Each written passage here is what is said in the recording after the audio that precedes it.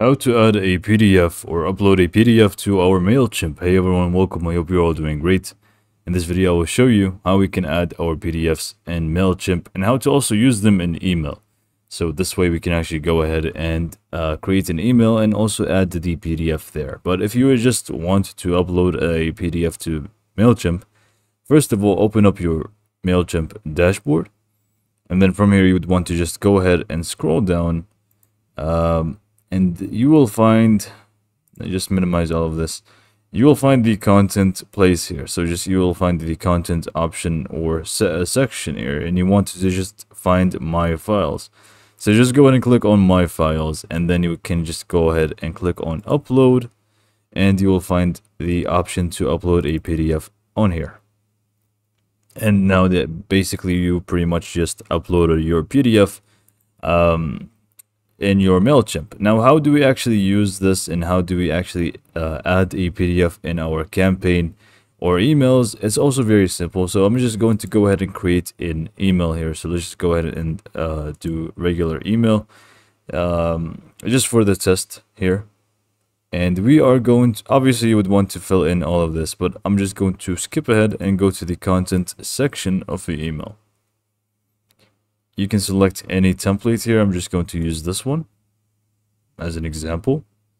And in here, if you want to add your PDF file, what we can do is basically add a button. If you don't know how to do so, we can just basically go to content here on the top left, click on button, or not actually click on it, but drag and drop it. And I'm just going to drag it over here. You can feel free to add it wherever you want. And we can just go ahead and go to, like, after we actually click on the button itself, we have the options to change it now. So what we need to do is just go to the design aspect of the button, and you can see here links to, and it says web. But what we want to do is actually make it say file.